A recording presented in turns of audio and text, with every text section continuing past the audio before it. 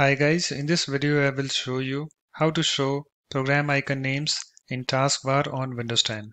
So let's start. So let me minimize this file first, okay? So guys, if I come to the Taskbar, you can see I have some programs opened and program icon names not showing.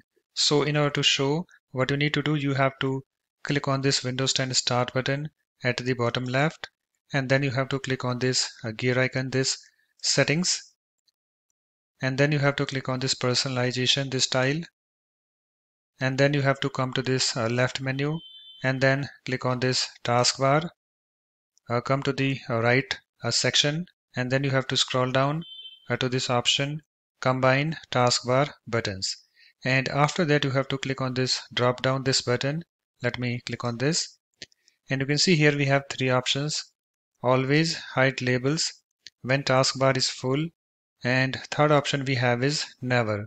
So you have to select this option, never. So just click on this. You can see I have this option selected. After that you can close this settings window. So let me close this.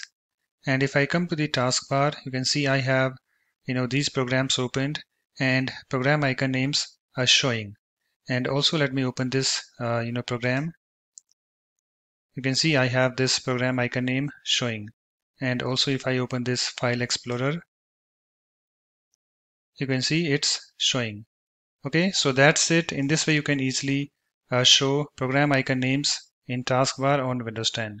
So thanks for watching. If you like my videos, please support this channel by subscribing to it. Thanks. Bye bye.